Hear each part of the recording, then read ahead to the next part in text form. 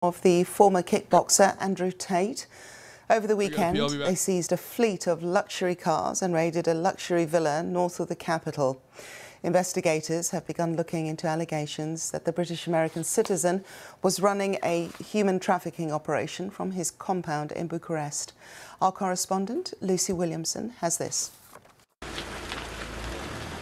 Weeks after police came for their owner, they returned for his cars. The power of a Ferrari paralysed in the grip of a dowdy police truck.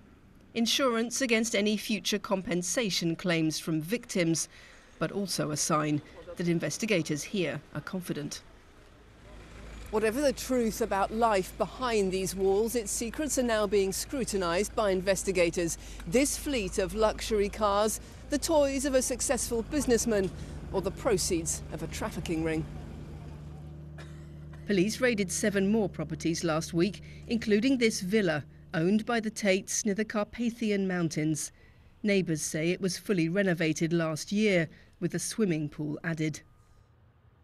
One neighbour, an electrician, says the builders asked him to help rewire the place.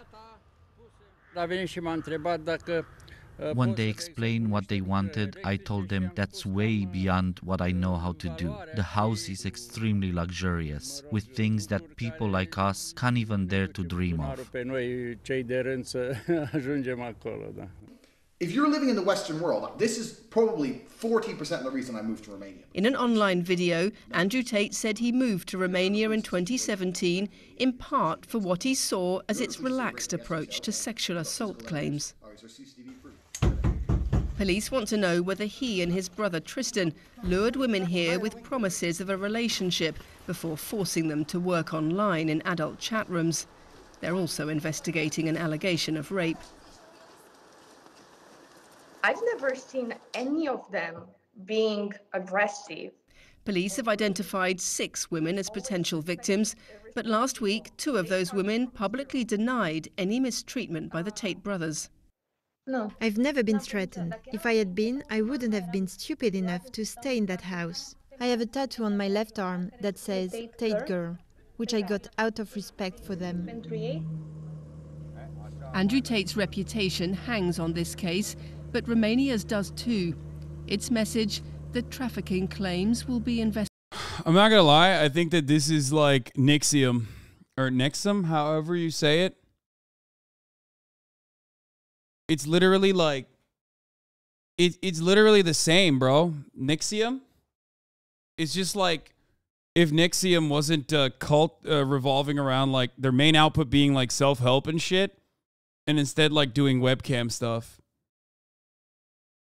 But a lot of the elements are identical, dude. It's just like even victims coming out and like defending Andrew Tate in this way. Being like, no, I got branded because I fucking love him and I respect him.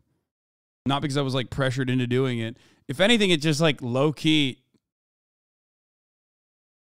It low-key fucking makes the situation worse. Like when you do it, why do you want him to be guilty so bad?